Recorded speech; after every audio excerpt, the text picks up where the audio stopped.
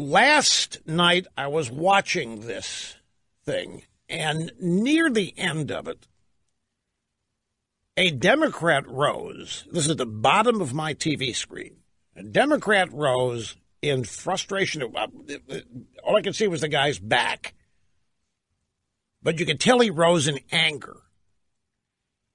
And he made his way to the aisle, which was not a very long walk, and turned around and darted out of there. And one other member of Congress patted him on the back as though the guy were in great pain or needed some encouragement. And today I found out what that was all about. That was Democrat Congressman Luis Gutierrez storming out of the House chamber as the chant, USA, USA, began.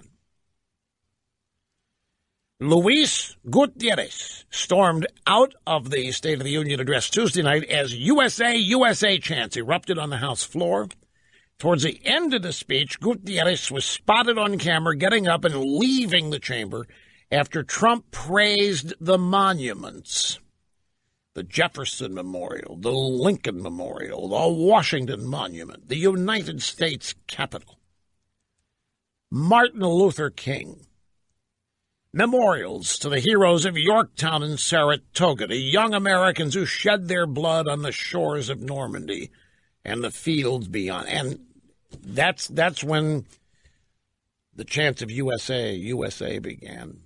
And that's when Luis Gutierrez, Democrat, Illinois, could take it no longer and stood and stormed out in anger. And these people think they're going to win the House in 2018.